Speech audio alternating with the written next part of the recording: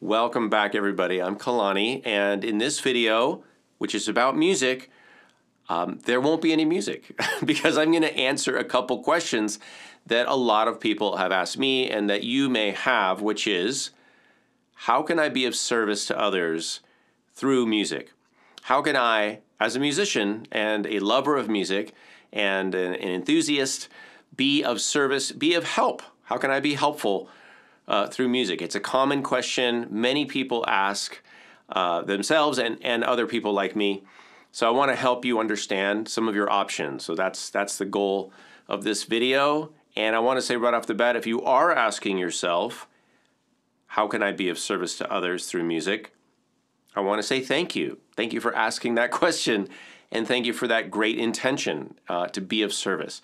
So I'm going to start with a couple big terms, big umbrella terms, and then maybe we'll dig down a little from there. But I want to make this video pretty brief because my goal is also to identify a couple of the big categories, main things you can do, things you can try, and then I'm going to send you on your way and you can research from there. All right, so let's start with perhaps one of the most well-known terms, but perhaps the most misunderstood term, and that is music therapy. I am a board-certified music therapist. I didn't always know what music therapy was. A lot of people hear the term music therapy and they come up with their own definition based on their own experience or maybe based on something they saw in an article or on a website. That's totally normal. I'm not going to get into a lot of technical definitions. Music therapy is the profession of providing clinical services in a healthcare setting, or different kinds of healthcare. It's a healthcare profession. It's an allied healthcare profession. And it is the way that music therapists interact with clients to help them reach their therapeutic goals. And so, big picture stuff. Somebody who is receiving music therapy is in therapy for something, for some improvement, and it may be physical, it may be cognitive, it may be developmental, it may be rehabilitative, it may be end-of-life care, it may be beginning-of-life care. So music therapists work with a range of clients from birth to death.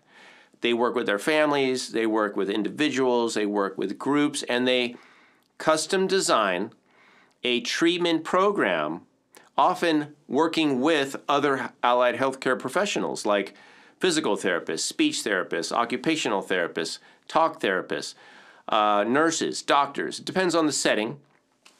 And they design a program and they deliver treatment that is based in musical experiences of all types. It could be anything having to do with music, from listening to music, moving to music, dancing, which is something I hope we all like to do, playing music for people, playing music with people, involving the clients in different ways. It could be even discussing the lyrics of music. Anything to do with music that works for the client, that is what a music therapist does. Now, who does music therapy? Music therapists. How do you become a music therapist? I will send you to the website of the American Music Therapy Association. That is musictherapy.org. It explains it all over there. It does involve a degree in music, coursework in music therapy, an internship, and board certification. So it probably is the most robust and the longest pathway to being of service through music. I'm really glad I went back to school and became a board-certified music therapist. I don't think everyone needs to do that, certainly. There's many other options and ways to be of service. So that's music therapy. You can look into that on your own. And I'm going to answer a few other questions about the term music therapy later on. But let's go to another big category, and this one has a few different names. One of the main names is therapeutic musician or therapeutic music. There's certified music practitioners or CMPs. There's therapeutic musicians. I'll try to give you a couple websites, and I'll leave some links below too, so you don't have to remember what I'm saying right now. A therapeutic musician, I'll just use that term for right now, even though there are some variations of that. Therapeutic musicians focus primarily on, and this may be what you want to do, providing music that is designed and intended to be therapeutic for a client, and that experience happens in the moment, and it's usually aimed at providing or alleviating discomfort, pain, worry, undesirable states that we want to mitigate, and we want to make things more pleasant, more tolerable, better. Just make it better through music. And again, that could be, and often is, in hospice settings. It could be in hospital settings, most often. So if you can think of therapeutic music as music that is, intentionally and consciously designed and provided in the moment for a client, usually an individual, usually perhaps bedside, that is designed to comfort them, to soothe them, to help with the ailments, the pains and aches and worries of their condition. All right, that's a pretty general description. There are certainly other ways music can be used therapeutically, but in general, my definition, which I think aligns with the common definition, is therapeutic music is musical experiences that are designed to improve physical, cognitive, emotional, and perhaps spiritual conditions. All right, now what's the difference between that and music therapy? Therapeutic music is usually done in the moment. It's not a treatment program. It's a here and now service. More often than not, it is music that is played for the individual who has a more passive role. Not that they're passive, they are involved in the music is affecting them, but they are usually not as involved in creating the music, planning the music, selecting the music, although maybe a little bit. Of course, musical preference plays a big role in what music could be therapeutic. But they're usually not as involved as, say, in music therapy, where we might have people play instruments and select songs and just be more involved, especially over time. So therapeutic music, wonderful service, a really important and valuable part of anybody who is in a healthcare setting who needs something warm and wonderful brought into the environment. It's a wonderful way to be of service. Therapeutic musicians are often accomplished musicians, professional level, but you could pick, and people do pick a focus area. So unlike music therapy, where the standards are a little more broad, you have to be competent in guitar or ukulele, keyboards, singing, percussion, lots of other things. Therapeutic musician, you might have one main instrument that you play, and you just play that instrument, and you have a repertoire of music, and you go into a setting and you play for people. And that could apply to the flute, Native American style flute, singing, ukulele, or just whatever instrument you want to bring. So you can look into that and become a certified music practitioner / therapeutic musician. And that would be a training program. There's different training programs that you can do and you can sign up for. Now, taking another step back out of the healthcare environment into a more recreational environment, you could also be of service in different ways. I know a lot of people who play, for example, play for yoga classes, or play for meditation, or play for services of various kinds. I'm sure many of you have bands and choirs in your place of worship. That's always very common. But you could take that kind of angle and play music for, let's call it ceremonies, services, events, occasions. Generally, we're not providing therapy. The people who are in those situations, the consumer, if you will, don't have any issues that they're trying to cope with. So it's not so much of a treatment modality. That's not really the relationship. Sometimes that music, we could use the term beneficial music. supportive music. Those are also terms that are common. Some people use the term recreational music. However, that would be more when the people are involved with the music making, say as in a drum circle, for example.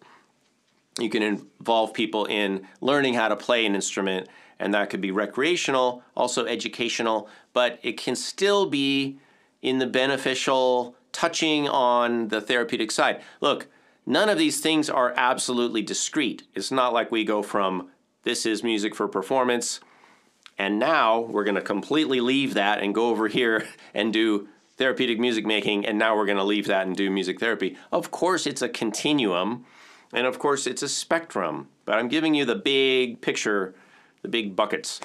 All right, so the other question, the thing that is on some people's minds, and this is another part of all of this, when you want to consider what can I do, what are some options for me, I realize that some of you are thinking, what can I do to be of service and get paid and make some money? Now, if that's not part of the equation for you, and you're just looking to volunteer, I think you're going to have more options more readily available because you can just volunteer. If you want to earn a living or earn some money, then I think you want to take a path that is one of the certification programs, the accreditation programs, like being a certified music practitioner, or if you have the time and you want to put in the effort, go through a music therapy program and come out the other side with a degree and a certification as a music therapist.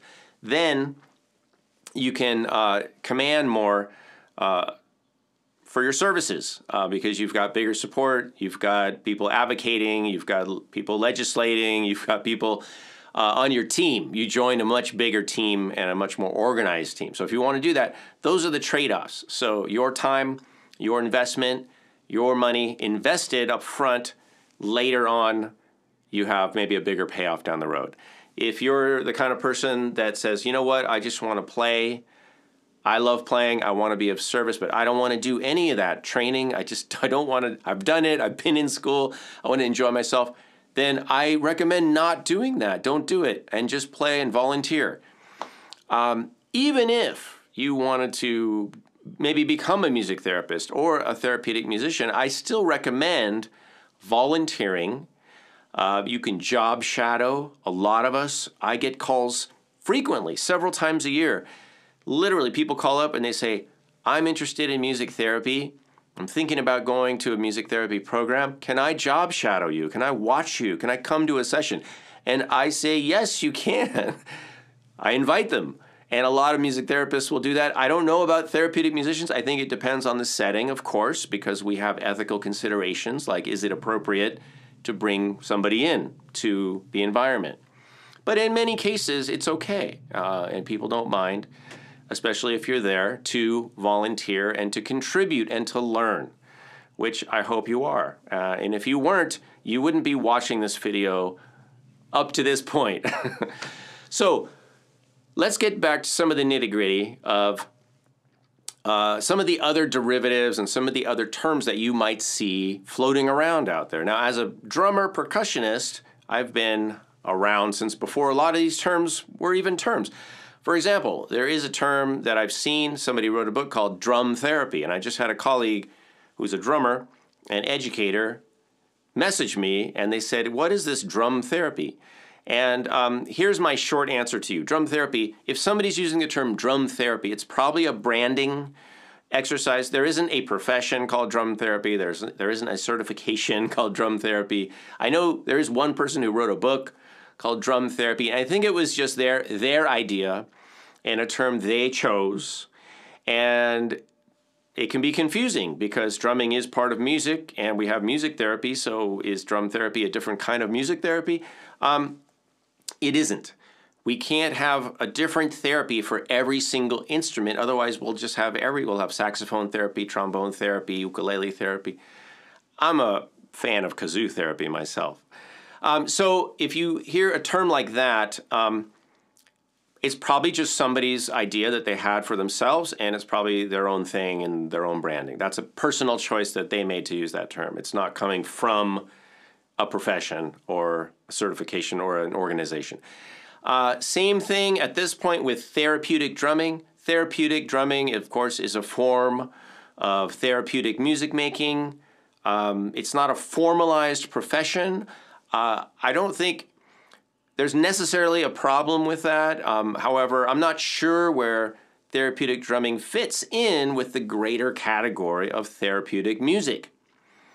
That's another question. Is it different? What makes it different? What makes it therapeutic? Is it different than this or that? Or is it necessary to use these terms? These are all important questions that I'm going to leave to other people to debate and answer. But as far as I know, again, it would be more of a branding exercise to use a term like therapeutic drumming.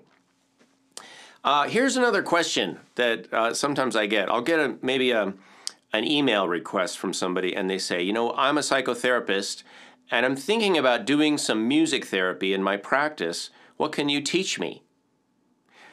Can I do, some music therapy? Or it might be from an occupational therapist or whoever, another therapist. So the question is when somebody who is a therapist incorporates some music into their therapy, is that music therapy? And it's a good question. The short answer is no, because music therapy is its own profession with its own practices, its own training. The way music therapists are trained to use music, to design musical experiences, to leverage the power of music, that's its own thing. So just combining music in with another form of therapy doesn't equal music therapy. It just means that, let's say, you're a physical therapist and you put on some music to do the exercise, you're doing music enhanced physical therapy. Or if you're a speech therapist, talk therapist, let's say talk therapist or a speech therapist, and you put some music on and you use that as a background, or you use it as an organizational tool, like to say a word at a certain time, you're still doing speech therapy or you're still doing talk therapy. You're just using some music to enhance that practice. It doesn't become a whole nother therapy. Just like when I do things having to do with movement in my music therapy practice, I'm not becoming a physical therapist. Or if I'm working with people on speech items, speech category things, it doesn't make me a speech therapist. I would never claim that. So using a modality from another type of therapy does not equal that therapy. So I hope that makes sense. So look, I'm going to wrap up this video here. We could go on and on. It's a big topic. It's interesting, but I think hopefully for you, I've answered the question for you. What are some of the options available to you in terms of playing music for people?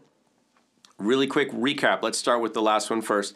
You can volunteer. You can start with music for yoga classes, music for celebrations, music for services, music for different kinds of events. And I think that is a wonderful way to get some experience. I do recommend working with somebody else who has more experience, maybe job shadowing a therapeutic musician or a music therapist, and stay in that realm for a while. Get used to it, build up a little bit of experience so that you can decide if it's something you want to do more of, if you feel like it's a good fit for you.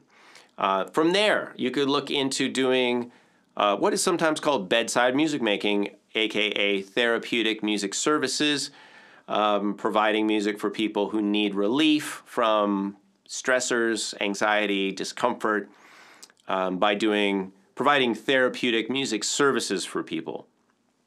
Again, I'll leave some links below. And then if you really want to make the big commitment and you are looking for maybe a profession change, and you can be older. I went back to music therapy, my training when in my 40s. And there were people older than I was. It's never too late. So you could go back to school. You will need a music degree. It's a big commitment. It's hard. You got to do a lot of work. But when you come out the other side, if you have that music therapy degree and training and understanding and perspective, you will be a member of a big community of amazing people. You'll have a lot of advocacy. You'll have support on the governmental level.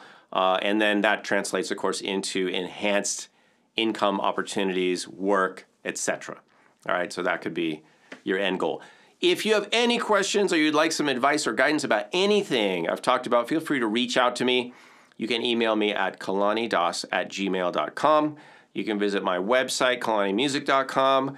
My music therapy website is goldenstatemusictherapy.com. And thanks for tuning in, and good luck to you in any and all of your musical pursuits.